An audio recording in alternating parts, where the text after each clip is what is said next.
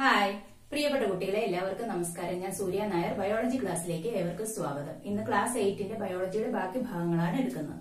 കഴിഞ്ഞ ദിവസം നമ്മൾ ആനിമൽ ടിഷ്യൂസിനെ കുറിച്ചൊക്കെയാണ് പറഞ്ഞത് അല്ലെ. എല്ലാവരും നന്നായിട്ട് പഠിച്ചു വെച്ചിട്ടുണ്ടല്ലോ. ഇതൊക്കെ നോട്ട്സ് ഒക്കെ പ്രിപ്പയർ ചെയ്യുന്നുണ്ടല്ലോ. ഇമ്പോർട്ടന്റ് പോയിന്റ്സ് ഒക്കെ എന്ത് ചെയ്യുക, ഒന്ന് നോട്ട് ചെയ്ത് വെച്ചേക്കുക. പിന്നെ ആ പഠിപ്പിക്കുന്നതിന്റെ താഴെ ഇൻഡിക്കേറ്റേഴ്സ് കൊടുത്തിട്ടുണ്ട്, അതായത് സൂചകങ്ങൾ. ചില ക്വസ്റ്റ്യൻസ് ആണ് കൊടുത്തേക്കുന്നത്. ആ ക്വസ്റ്റ്യൻസിന് ആൻസർ ഒക്കെ എഴുതാനും ട്രൈ ചെയ്യുക. ഇനി നമ്മൾ കണ്ടിട്ടുണ്ടാവും, പ്ലാന്റ്സ് എന്ന് പറയുന്നത് അവരുടെ ലൈഫ് ടൈം മൊത്തം എന്ത് ചെയ്തുകൊണ്ടിരിക്കും, വളർന്നുകൊണ്ടേയിരിക്കും. പക്ഷെ നമ്മൾ അങ്ങനെയാണോ? നമ്മളാണെങ്കിൽ ഒരു 20 അല്ലെങ്കിൽ 21 ഇയേഴ്സ് വരെ മാത്രമേ ഉള്ളൂ നമുക്ക് വളർച്ച. അല്ലെങ്കിൽ ആനിമൽസ് എന്ന് പറയുന്നത് ഒരു നിശ്ചിത കാലഘട്ടം വരെ മാത്രമേ എന്ത് ചെയ്യുള്ളൂ, വളരുകയുള്ളൂ. പക്ഷെ പ്ലാന്റ്സ് അങ്ങനെയല്ല. അവരെന്ത് ചെയ്യുന്നു, അവരുടെ ജീവിത കാലഘട്ടം മുഴുവനും അവര് വളർന്നുകൊണ്ടേയിരിക്കുന്നു. ഇപ്പൊ നമ്മൾ അതുപോലെ ആയിരുന്നെങ്കിൽ എന്ത് ചെയ്തേനെ, 80 വയസ്സൊക്കെ ആകുമ്പോഴത്തേക്ക് നല്ല തെങ്ങിന്റെ ഒക്കെ ഹൈറ്റിലൊക്കെ പോയേനെ അല്ലെ. എന്തായാലും നമുക്ക് അങ്ങനെയൊന്നും സംഭവിക്കുന്നില്ല. ആനിമൽസ് എന്ന് പറയുമ്പോൾ അവർക്ക് ഒരു നിശ്ചിത കാലഘട്ടം വരെ മാത്രമേ ഉള്ളൂ വളർച്ച എന്ന് പറയുന്നത്. പക്ഷെ പ്ലാന്റ്സിന് അങ്ങനെയല്ല. പ്ലാന്റ്സ് എന്ത് ചെയ്തുകൊണ്ടിരിക്കുന്നു, അവരുടെ ലൈഫ് ടൈം മുഴുവനും വളർന്നുകൊണ്ടേയിരിക്കുന്നു. പ്ലാന്റ്സിലെ ഗ്രോത്ത് എന്ന് പറയുന്നത് ചില സ്പെസിഫിക് ഏരിയയിൽ മാത്രമായിരിക്കും. നിങ്ങൾ കണ്ടിട്ടുണ്ടാകും റൂട്ട് അല്ലെ. റൂട്ടിന്റെ ടിപ്പൊക്കെ എന്ത് ചെയ്യും, പെട്ടെന്ന് വളർന്ന് മണ്ണിനടിയിലേക്ക് പോകുന്നത് കാണാം. അതോടൊപ്പം തന്നെ സ്റ്റെമ്മിന്റെ ടിപ്പിലൊക്കെയാണ് ഗ്രോത്ത് കൂടുതലായിട്ട് നടക്കുന്നത്. ബാക്കിയുള്ള ഭാഗങ്ങളിലൊന്നും എന്ത് ചെയ്യില്ല, അധികം വളർച്ചയൊന്നും നടക്കില്ല. ലീവ്സ് ഒക്കെ ആണെങ്കിൽ ഒരു കുറച്ച് സൈസ് വരെ മാത്രമേ എത്തുന്നുള്ളൂ. അല്ലാതെ ലീഫ് ഒന്നും ഒത്തിരി വളർന്നങ്ങ് പോകുന്നില്ല. പക്ഷെ സ്റ്റെമ്മും റൂട്ടും അങ്ങനെയല്ല. ഇവർ രണ്ടുപേരും എന്ത് ചെയ്യുന്നുണ്ട്, വളർന്നുകൊണ്ടേയിരിക്കുന്നു. അപ്പൊ ഈ നിശ്ചിത ഭാഗങ്ങളിൽ മാത്രമാണ് ആർക്ക് വളർച്ച നടക്കുന്നത്, പ്ലാന്റ്സിന് വളർച്ച നടക്കുന്നത്. അതായത് ചില സ്പെസിഫിക് ഏരിയാസിൽ മാത്രം പ്ലാന്റ്സിൽ ഗ്രോത്ത് നടക്കുന്നു. എന്നാൽ ആനിമൽസിൽ അങ്ങനെയാണോ? ആനിമൽസ് എന്ന് പറയുമ്പോൾ നമ്മൾ കുഞ്ഞായിരിക്കുമ്പോൾ നമ്മുടെ ഓർഗൻസ് അല്ലെങ്കിൽ ബോഡി പാർട്സ് എല്ലാം എങ്ങനെയായിരുന്നു, ഒരു കുറച്ചൊരു സൈസിലേ ഉള്ളൂ ഇല്ലേ. പക്ഷെ നമ്മൾ വളർന്നു വരുമ്പോഴത്തേക്കും എല്ലാ ഓർഗൻസും ഇല്ലേ, മിക്കവാറും എല്ലാ ഓർഗൻസും എന്ത് ചെയ്യുന്നുണ്ട്, വളർന്നുകൊണ്ടേയിരിക്കും. നമ്മുടെ വളർച്ചാ കാലഘട്ടത്തിൽ ഓർഗൻസിനെല്ലാം എന്ത് സംഭവിക്കുന്നുണ്ട്, വളർച്ച സംഭവിക്കുന്നുണ്ട്. അല്ലാതെ നമ്മുടെ ഹാൻഡ്സ് വളരുക അല്ലെങ്കിൽ ലെഗ്സ് വളരുക അങ്ങനെ ഒരു സ്പെസിഫിക് പാർട്ടിലായിട്ട് മാത്രമല്ല ആനിമൽസിൽ ഗ്രോത്ത് നടക്കുന്നത്. പക്ഷെ പ്ലാന്റ്സിൽ അങ്ങനെയാണോ? പ്ലാന്റ്സിൽ എങ്ങനെയാണ്, ചില സ്പെസിഫിക് ഏരിയയിൽ മാത്രമേ എന്ത് നടക്കുന്നുള്ളൂ, വളർച്ച നടക്കുന്നുള്ളൂ.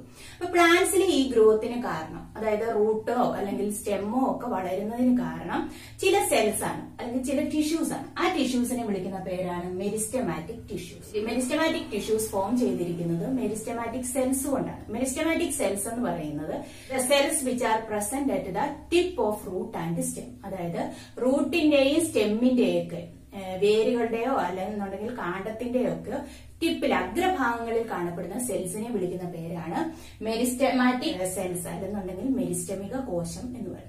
ഈ മെരിസ്റ്റമാറ്റിക് സെൽസിന് കണ്ടിന്യൂസ് ആയിട്ട് ഡിവൈഡ് ചെയ്യാനുള്ള കപ്പാസിറ്റി ഉണ്ട്. അപ്പൊ അവരെന്ത് ചെയ്തുകൊണ്ടേയിരിക്കും, പെട്ടെന്ന് ഡിവൈഡ് ചെയ്തുകൊണ്ടേയിരിക്കും അല്ലെ. നമ്മളെ വളരാൻ സഹായിക്കുന്ന ആരാണ്? സെൽ ഡിവിഷൻ ആണ്. സെൽ ഡിവിഷൻ അല്ലെങ്കിൽ കോശ വിഭജനം നടക്കുന്നത് കൊണ്ടാണ് നമ്മുടെ ഹൈറ്റ് ഒക്കെ ഇൻക്രീസ് ചെയ്യുന്നത് അല്ലെ, അല്ലെങ്കിൽ നമ്മൾ വളരുന്നത്. അതോടൊപ്പം തന്നെ പ്ലാന്റ്സിനും ഹൈറ്റ് വെക്കുന്നത് അല്ലെങ്കിൽ അവരും വളരുന്നത് എങ്ങനെയാണ്, സെൽ ഡിവിഷൻ സഹായിക്കുന്നതുകൊണ്ടാണ്. അപ്പൊ ഇവിടെ പ്ലാന്റ്സിന്റെ ഗ്രോത്തിനെ സഹായിക്കുന്ന സെൽസ് ഏതാണ്? മെരിസ്റ്റമാറ്റിക് സെൽസ് ആണ്. ഈ മെരിസ്റ്റമാറ്റിക് സെൽസ് എന്ത് ചെയ്യുന്നു, റാപ്പിഡ് ഡിവിഷന് വിധേയമാകുന്നത്. റാപ്പിഡ് ഡിവിഷൻ എന്ന് പറഞ്ഞു കഴിഞ്ഞാൽ പെട്ടെന്ന് തന്നെ വിഭജനം നടക്കുന്നു. അപ്പൊ ഒരെണ്ണത്തിന് ഡിവിഷൻ സംഭവിച്ച് 2 ആകും, 2 4 ആകും, 4 8 ആകും. അപ്പൊ പെട്ടെന്ന് എന്ത് ചെയ്യുന്നു, മെരിസ്റ്റമാറ്റിക് സെൽസ് ഡിവൈഡ് ചെയ്തുകൊണ്ടേയിരിക്കുന്നു. ഡിവൈഡ് ചെയ്തിട്ട് പുതിയ സെൽസ് ഉണ്ടാവുകയും വളർച്ച സംഭവിക്കുകയും ചെയ്യുന്നു. ഇപ്പൊ ഞാൻ പറഞ്ഞു, റൂട്ടിന്റെ സ്റ്റെമ്മിന്റെ ഒക്കെ ടിപ്പിൽ അല്ലെങ്കിൽ അഗ്രഭാഗത്താണ് ആരുള്ളത്, മെരിസ്റ്റമാറ്റിക് സെൽസ് ഉള്ളത്. ഇനി ഡിവിഷൻ നടക്കാത്ത ടൈപ്പ് സെൽസിനെ വിളിക്കുന്ന പേരാണ് മെച്വർ സെൽസ് അല്ലെങ്കിൽ പൂർണ്ണ വളർച്ചയെത്തിയ കോശം.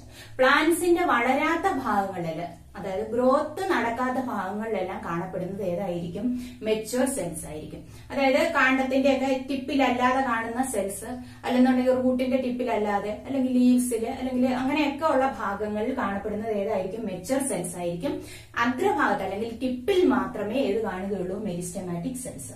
ഈ സെൽസിന്റെ പ്രത്യേകത എന്ന് പറയുന്നത്, മെരിസ്റ്റമാറ്റിക് സെൽസ് എപ്പോഴും സ്മോൾ ആയിരിക്കും. അത് സ്മോൾ എന്ന് പറഞ്ഞാൽ ചെറിയതായിരിക്കും മെരിസ്റ്റമാറ്റിക് സെൽസ്.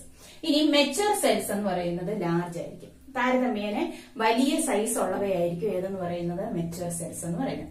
ഇനി ഒരു വലിയ ന്യൂക്ലിയസ് ആയിരിക്കും ആർക്കുള്ളത്, മെരിസ്റ്റമാറ്റിക് സെൽസിനുള്ളത്. പക്ഷെ നമ്മുടെ മെച്വർ സെല്ലിനകത്തിലെ ന്യൂക്ലിയസ് എന്ന് പറയുന്നത് താരതമ്യേന എങ്ങനെ, കമ്പാരിറ്റീവ്ലി സ്മോൾ ആയിരിക്കും. എന്തൊക്കെയാണ് ഡിഫറൻസ് പറഞ്ഞത്? എന്താണ് മെരിസ്റ്റമാറ്റിക് സെൽസ് എന്ന് പറഞ്ഞു കഴിഞ്ഞാൽ റൂട്ടിന്റെയും സ്റ്റെമ്മിന്റെയും ഒക്കെ ടിപ്പിൽ കാണപ്പെടുന്ന സെൽസിനെ വിളിക്കുന്ന പേരാണ് മെരിസ്റ്റമാറ്റിക് സെൽസ്.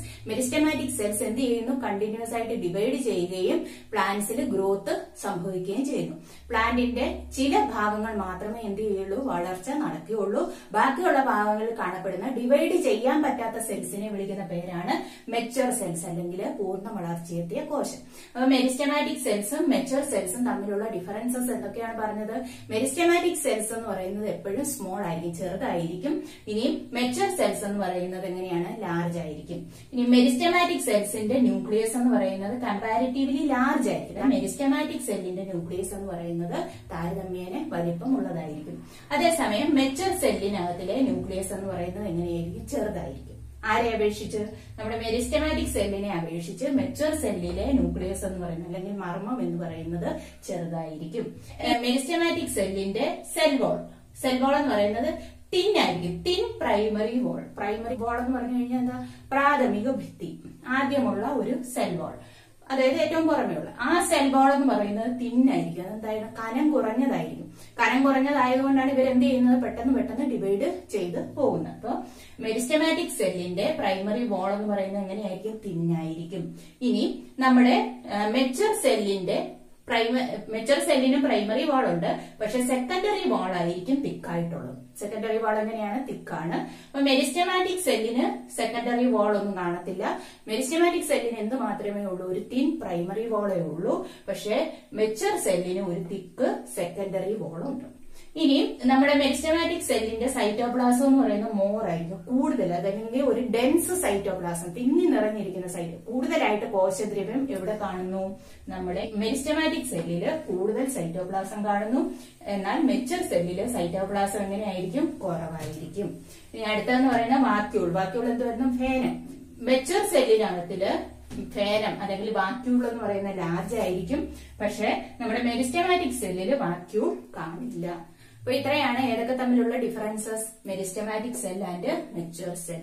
എന്താണ് ഞാൻ പറഞ്ഞത്? പ്ലാന്റ്സ് എന്ന് പറയുന്നത് അവരുടെ ത്രൂ ഔട്ട് ലൈഫ് എന്ത് ചെയ്തുകൊണ്ടേയിരിക്കുന്നു? വളർന്നുകൊണ്ടേയിരിക്കുന്നു. പക്ഷെ ആനിമൽസ് എന്ന് പറയുന്നത് ഒരു നിശ്ചിത കാലഘട്ടം വരെ മാത്രമേ വളരുകയുള്ളൂ.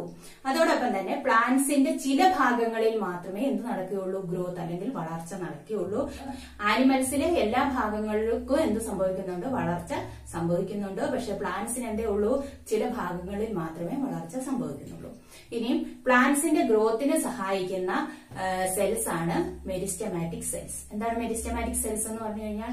Cells which are present at the tip of root and stem. അതായത് വളരുന്ന ഭാഗങ്ങൾ എന്ന് പറഞ്ഞു കഴിഞ്ഞാൽ റൂട്ട്, സ്റ്റെം തുടങ്ങിയവയൊക്കെ. അപ്പൊ റൂട്ടിന്റെയും സ്റ്റെമ്മിന്റെയും ഒക്കെ ടിപ്പിൽ അഗ്രഭാഗത്തുള്ള സെൽസിനെ വിളിക്കുന്ന പേരാണ് മെരിസ്റ്റമാറ്റിക് സെൽസ്. മെരിസ്റ്റമാറ്റിക് സെൽസിന്റെ പ്രത്യേകത എന്തായിരുന്നു? ഇവർ കണ്ടിന്യൂസ് ആയിട്ട് ഡിവൈഡ് ചെയ്യുകയും പ്ലാന്റ്സിന്റെ ഗ്രോത്തിന് ഹെൽപ്പ് ചെയ്യുകയും ചെയ്യും. ഇനി പ്ലാന്റിന്റെ വളർച്ച കഴിഞ്ഞ ഭാഗങ്ങളിൽ കാണപ്പെടുന്ന അല്ലെങ്കിൽ വളരാത്ത ഭാഗങ്ങളിൽ കാണപ്പെടുന്ന സെൽസ് ആണ് മെച്വർ സെൽസ്. മെച്വർ സെൽസിന് എന്തിനുള്ള കപ്പാസിറ്റി ഇല്ല? ഡിവിഷനുള്ള, അതായത് സെൽ ഡിവിഷനുള്ള കഴിവില്ലാത്തവരാണ് ആരെന്ന് പറയുന്നത്? Mature cells. ഇനി മെരിസ്റ്റമാറ്റിക് സെൽ എന്ന് പറയുമ്പോൾ അതിന്റെ സൈസ് എങ്ങനെയായിരിക്കും? ചെറുതായിരിക്കും. പക്ഷെ മെച്വർ സെൽ എന്ന് പറയുമ്പോൾ ലാർജ് സൈസ് ആയിട്ട് ഉള്ളവരായിരിക്കും.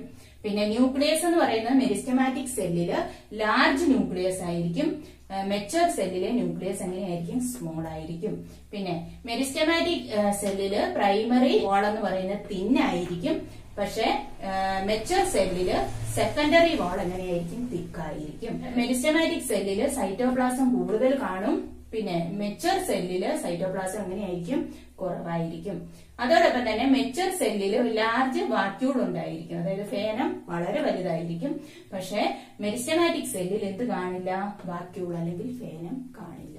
അപ്പൊ ഇതുവരെ പറഞ്ഞ കാര്യങ്ങൾ എല്ലാവർക്കും മനസ്സിലായി കാണുമെന്ന് വിചാരിക്കുന്നു. ബാക്കി നമുക്ക് അടുത്ത ക്ലാസ്സിൽ പഠിക്കാം. ക്ലാസ് ഇഷ്ടപ്പെട്ടെങ്കിൽ ചാനൽ സബ്സ്ക്രൈബ് ചെയ്യുക, ഫ്രണ്ട്സിന് ഷെയർ ചെയ്യുക. Thank you and bye bye.